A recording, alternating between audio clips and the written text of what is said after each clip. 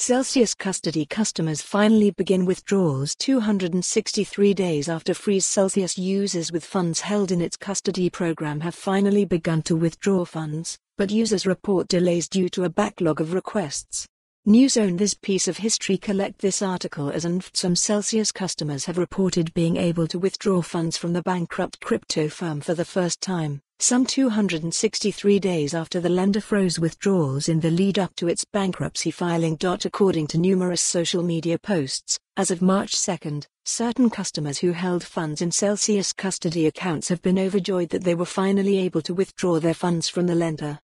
Customers report they received an email a few weeks ago listing those who were eligible to remove their funds, before receiving another on March 2 noting withdrawals could be processed. While some users who whitelisted wallets ahead of their withdrawal attempt received their funds within minutes, others pointed to large delays.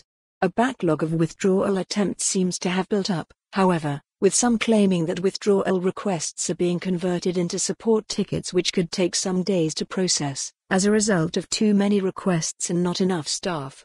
On January 31, Celsius published details on who was eligible to withdraw, with customers who had only ever held funds in custody accounts able to currently withdraw 94% of their original funds. The custody accounts were only available to United States residents.